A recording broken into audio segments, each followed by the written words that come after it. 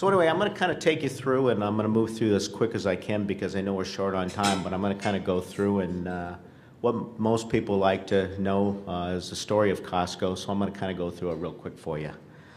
So Costco actually started, I'm sure a lot of you know Jim Senegal and Jeff Brobman, and originally drew plans to start a new business, and it was designed to clone really, which was the Price Club, which was a warehouse club down in San Diego. And from that, we raised about $7.5 million.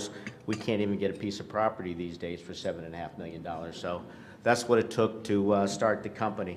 At that time, there were 6 additional warehouse clubs out there. Saul Price always used to make the remark, and don't take this wrong, but he wished he would have put a condom on the business.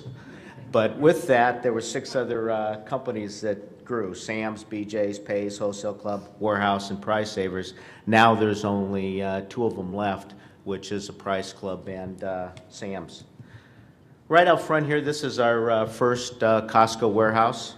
You can see that the little square in the front was our office, and that's where everything started. 30 years later, we've turned that into, or actually about 25 years later, we bulldozed that old Costco down and created this new one down there. The original business plan was to basically, we figured that in 1989 we'd have about 12 buildings, and when I talked, or 1984, when I talked to Jim, Jim said, look, come up here, we're going to start a business, and we're going to have about 20 Costcos. You know, you can stay up here in Seattle, you'll run one of the Costco buildings. And I said, you know, what have I got to lose? I didn't quite see myself running a Costco for 30 or 40 years, but we came up here and business got started. And when we thought we would have, like I said, we figured we'd have average sales of about $80 million, and total sales, if we could do $1 billion, we'd be happy and make a 3% bottom line. First year of operation, we opened up, we had sales of $100 million, and we opened up 4 locations: Salt Lake City, Tacoma, South Center. And what was crazy, we also decided to go to Tampa, Florida. Now this is a startup company, and we're going to head to Tampa. So in 1985, we enter the Canadian market for us. 1986, we decide to go to the Midwest. 1987, we leave the Midwest. So you've got a company that started in Seattle. You got a company that decided we'll show them we're going to go to Tampa, and then we're going to go right smack in the Midwest. So we can go left to right. What we forgot was we might run out of money. So we had to close down in 1987 because we were struggling in Florida, and we were concerned in 1987 if we were going to have enough money to make it. 1988, one of the big breakthroughs, we went into the meat department business. 1992, we ventured out down to Mexico. So we learned our lesson in the United States, but we saw opportunities in other countries. In 1993, we headed to Europe. In 1993, we merged with Clone. At that time, the combination of both companies was about $13 billion. And in 1995, we went to Taiwan, and I hope you're a member in Taiwan. Yes. Thank you. 1996, some people suggest we went to another country. We went to New York. In 1997, this was probably one of the bigger, real big growth in our company. We went to the Costco executive member. And what this was designed to do, we created member services. And for extra $100 a year, you could get discount on these services, anywhere from car insurance to mortgage lending, etc. And literally, we could not sell this card or give it away. And obviously what we do with our membership fees, we collect membership fees. The greater our membership fees are, the more we turn around at lower prices. And we couldn't give this away, so Jim Senegal's sitting around and he says, look, we're going to give everybody that buys one of these, we're going to give them a 2%, 2% rebate every year. And all of us on the executive committee thought he had lost his mind. You know, we're having a tough time paying bills now, and we're going to give him 2% back. And it was probably one of the biggest things that just really got our business even moving faster, was giving everybody who bought this card a 2% rebate. 1989, we got into the dot-com business, and yes, Amazon is still around. 1999, we went into Japan. In the year 2000, we decided that we were going to get into the travel agent business, and to give one more thing to enhance our membership, so we bought a travel company called Pacific Travel, and this has become a very big business for us.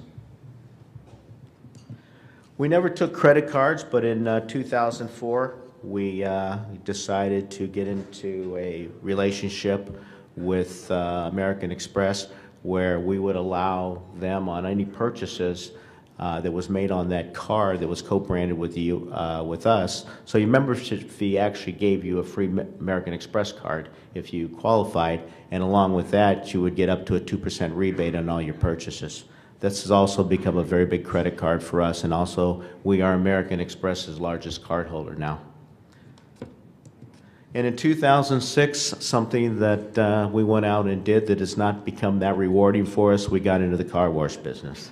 And you know, we've got about 7 of these, and until we figure out what we're doing here, we will have 7. So it's this is not one of our greater success stories, but we're going to figure it out over time. Our strengths clearly are card holders, our 90% strong membership renewal. If we ever see that renewal rate drop, we know we're going to have a problem, so it's very important that we continue to maintain that. Treasure hunt atmosphere, it's important for us that you came in and said, I looked for 4 things and I spent $300. That's, when you quit doing that, that's going to be another red flag. You know, merchandise strategy, limited SKUs, limited selection, high quality national brands. You know, one of the things for efficiencies, we put things on pallets, try not to handle the merchandise. That's one of the ways that we keep our expenses down. Television sets, big category for us, over $2 billion last year. One of the things that you'll be seeing in TVs will be the new 4K TV, which will be coming out. It's out now, but you'll see the prices come down. For you guys and gals out there who love football, you'll actually see the grass move on these TVs. They're unbelievable. Diamonds, 114,000 carats in diamonds last year. National brands, we have our Kirkland Signature. We continue to sell brand merchandise. Lucky Jeans here, $34.99. Our Kirkland Signature shirt has become a very popular shirt for us at $17.99. Our wines, we're the largest fine wine seller in the United States. Produce, we're currently sourcing now for 44 countries. Meat produce is very important for us in terms of driving trips into Costco's. Our bakeries, bakery sales over $1.4 billion last year. This is, I know for a lot of you guys, this probably isn't really exciting. For someone like myself, 3 days prior to Thanksgiving, 17 million dinner rolls, 1.6 million pumpkin pies. It's the little things in life. Our meat sales, over $5.4 billion in sales. This is probably one of my most favorite items, our rotisserie chickens. $4.99 chicken, 69 million chickens last year. One of the next things that we are a brand house. One of the brands that we created was our Kirkland Signature brand. This is our #1 selling liquor item. This is the #1 selling item also in Palm Springs.